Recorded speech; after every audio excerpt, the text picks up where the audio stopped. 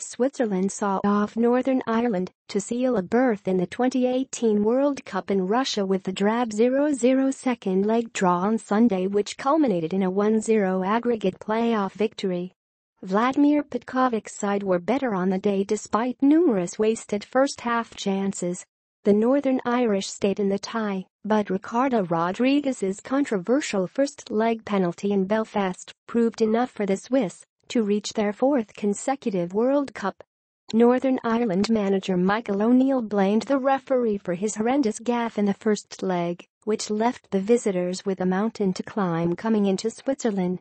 Nye were bidding to qualify for their first World Cup since 1986.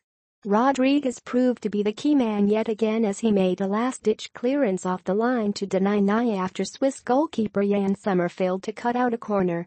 This was after Rodriguez had calmly converted the hugely controversial penalty awarded in the first leg, which turned out to be the difference between the two sides.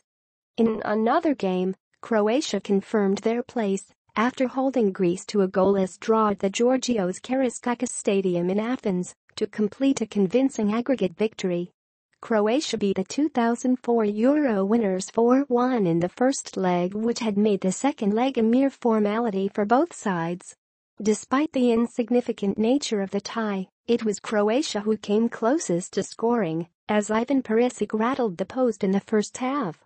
In the final round of qualifying, Italy looked to turn around a 1-0 deficit against Sweden, while Denmark and Republic of Ireland have all to play for, with the first leg ending in a goalless draw.